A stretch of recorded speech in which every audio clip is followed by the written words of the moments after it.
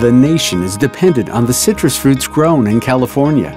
During drought periods, this is a difficult task for growers because citrus trees require some water all year long. With a 5-year drought in California, many citrus growers took drastic measures to ensure their orchards remain viable and profitable. My name is Lisa Brennis, and together with my husband, Jim Churchill, we own and operate this Churchill Brennis orchard in the Ojai Valley of California. We have 17 acres. We grow Ojai Pixie tangerines, seedless Kishu mandarins, and we have a little avocado play. Nature can be capricious. Some people call it cruel. I just call it honest. But to have nature as your partner is a privilege. Between 2011 and 2016, the Ojai Valley suffered a major drought and continued to suffer from those conditions afterward. Like many growers in the region, Lisa and her husband work hard to keep their orchard viable with little to no water. Irrigation is really the only job that we have to do, and we have to get it as right as we can. Citrus is not resilient to drought conditions. As farmers, we have to be resilient for them. And so our resiliency has included reducing the size of the trees by 50% to make a smaller, denser tree that's going to still produce using less water. We've taken out trees. Sadly, we've retired trees that, although we love them, they're not making money for us. And that's kind of sad. Reducing our acreage and vigilance have allowed us to continue and to produce crops at a higher cost, costing more money to produce less fruit, but we're still here. The only water source for the orchard is the dwindling Casitas Reservoir. Built after a major drought in the 50s, the lake provides a 20-year water supply to numerous growers and residents of the region.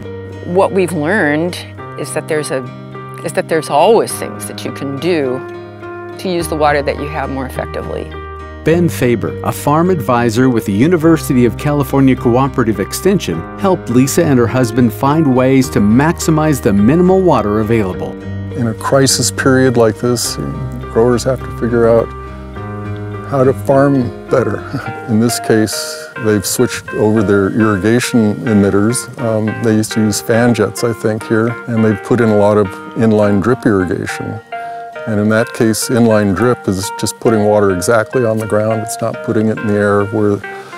In this case, I think fan jets are an excellent tool, but this is a really windy area, and it doesn't work very well in a highly windy area. So you learn to use the proper tool in the proper environment. So this is a dual line inline drip emitter system.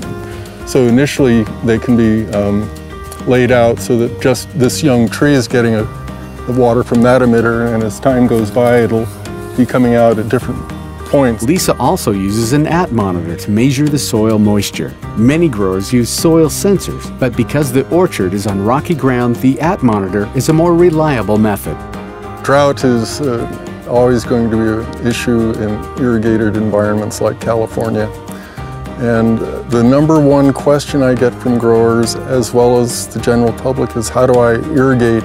Every system is different, every orchard is different, every environment is different, and you've got to learn how to farm and irrigate each of those situations according to their needs. But the most important thing that keeps farming going in California is water, and if it's not used appropriately, you're not going to be in farming for very long. You know, you really can't produce very well in Southern California, or for that matter, for most of irrigated agriculture in California, unless you manage that water. For more information, go to this University of California Drought Tips webpage.